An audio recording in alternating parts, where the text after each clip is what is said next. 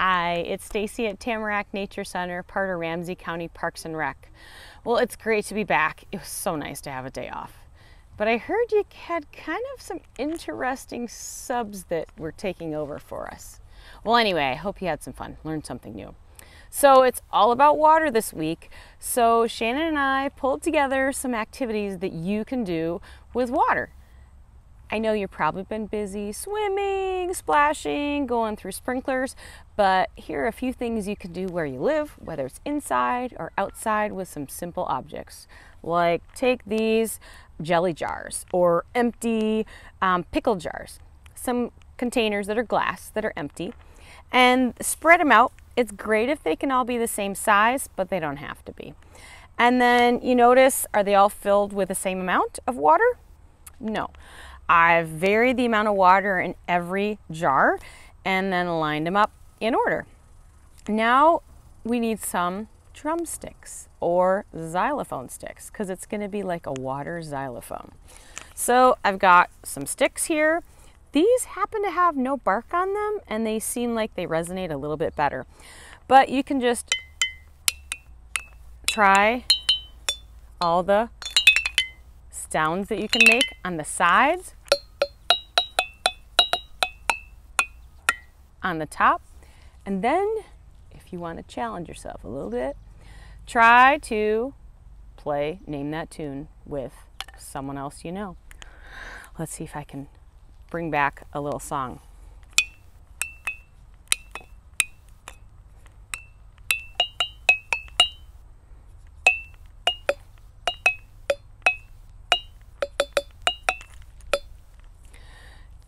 From Sound of Music. Maybe you can guess it, maybe you can't, but I'm trying.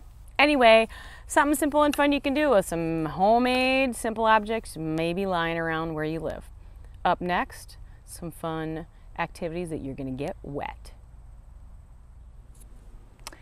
Hello, Shannon here. It is good to be back here at Tamarack Nature Center with you all. And today we are making sponge bombs. Now, I bet a lot of you like to have water balloon fights. Well, I'm sad to tell you that balloons are not very good for the environment. And they leave all those little pieces of plasticky stuff laying around, and it's hard to pick it all up out of the grass, and then the animals eat it, and that's not good for them. So I have here an alternative to water balloons. Plus, you can use these for a lot of other things too. But first, let me show you how to make one. I just went to the grocery store, bought just regular old sponges. You don't want the kind with the scrubby stuff on them. You want just plain sponges on both sides. You're going to cut them into strips like this. 3 strips from each sponge. So you're gonna need a pretty big, good scissors. I like to just eyeball it, kind of, that's approximately thirds. It doesn't really matter. So I'm gonna cut those. I'm gonna need 9 total strips here for my sponge bomb. So you can make them all one color, you can make them 2 colors, you can make them however you want. Try not to bug your parents too much to get specific colors at the store because sometimes it's hard to find specific colors, right? So we're just gonna go with the colors that we have. So now I have my 9 strips. I'm gonna stack them up. Okay, we're gonna do some color mixing here. Get my 9 strips. Okay, 9 strips. The next thing I need is a rubber band. I use these thicker ones. They're a little more sturdy than the skinny ones. You can also use an ouchless hair binder or hairband. It doesn't really matter, I don't think. You're gonna take your 9 and just wrap the rubber band around a couple of times so that it's nice and tight. You want it to be tight. And you want it to be in the middle. So, looks like I got it 3 times around. And then you just need to kind of pull it apart so it looks kind of like a koosh ball, if anybody knows what a koosh ball is. I haven't seen those for a while, but they're so much fun to play with. So here we go. There is my sponge bomb. Now, the next thing you need is some water. I just have some water in a pitcher here. Gonna get it wet. I'm thinking if you have a bunch of 5-gallon buckets full of water sitting around your yard, you and your friends can have an epic sponge bomb fight, because check out what happens when you splat it. Whoa. Sploosh. Look at all the water that came out of that. Whoa. You can also, so you can throw these at each other because they're not very heavy, right? Also, if you have like a wiffle ball bat or, I don't know, some other bat that you don't care if it gets wet, you can, wow, that's a lot of water. All right, so on a hot day, these things are going to be so much fun. Make up whatever games you want. Everyone is going to get soaking wet, and it's going to be wonderful. Welcome to Tamarack Nature Center's first edition of Sink or Float, the game where you get to play along at home.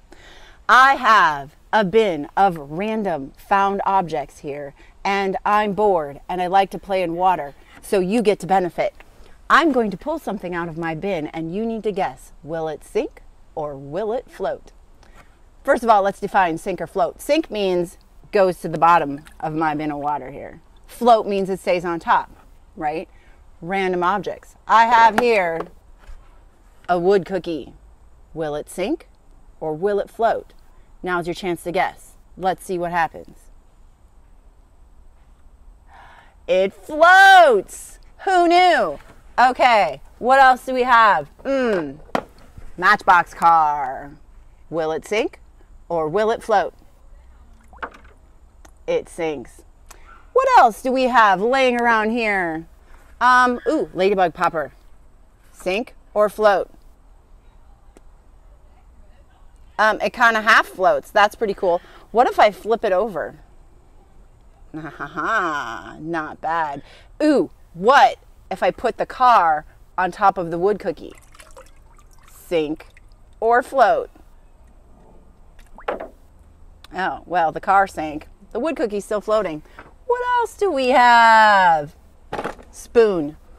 Everyone has a spoon at their house. Sink or float? Sink. One more. Rubber snake. Sink or float? Clearly not a water snake. But I bet if I put him on top of the wood cookie, I can get him to float. Check that out. You can play this game at home. It's super simple. All you need is some water. It can be in your bathtub. It can be in your kitchen sink. You can put it in a bucket. Wherever you have that holds water, fill it up with water, and then go around your house and find random things that you don't care if they get wet. Make sure they don't belong to your mom and dad, or make sure they don't care if they get wet. And just start putting them in the water and see what happens. It's almost as much fun as a swimming pool. See you next time. Welcome to Tamarack Nature Center's Sink or Float second edition. Hashtag fun with sponges, because sponges are so much fun. If you made the sponge bombs I showed you earlier, you probably have some leftover sponges, and you can use them to make a boat. These boats are super duper fun and super duper easy. You need a sponge, a kebab skewer, you can get them at the grocery store, and probably a pair of scissors. So I used a piece of fun foam to make this sail right here, this beautiful sail. You do not have to make it this shape. You can experiment, make all sorts of different shapes of sails. If you don't have fun foam and you don't want to go to the store, may I suggest using tinfoil. Tinfoil makes an excellent sail. You just want a single layer of tinfoil though. I thought it would be fun to have a double layer, and I tried that earlier and it didn't work, so don't do that. Single layer. Poke your skewer through the tinfoil. If you have trouble getting the skewer through, you can use the scissors and cut it. I didn't really have trouble with the single layer. Poke your skewer through your sponge. Beauty of the tinfoil is I can shape my sail. If you want, you can cut your skewer off to make it a little shorter. I'm not going to bother with that right now. Just going to Check it out. What do you think is going to happen? Everybody knows sponges soak up water. Is it going to sink or is it going to float? How about this one? Sink or float. Look at that. It's the start of an armada. All right, so you can float these wherever, in your bathtub, kitchen sink, in your wading pool, in your big pool, in a puddle, out on the street. No, not on the street, on the sidewalk. Okay, you can also experiment. I know that you have laying around your house thousands of little plastic figurines. Your mom keeps trying to get rid of them, but you insist that you need them and that you can't live without them.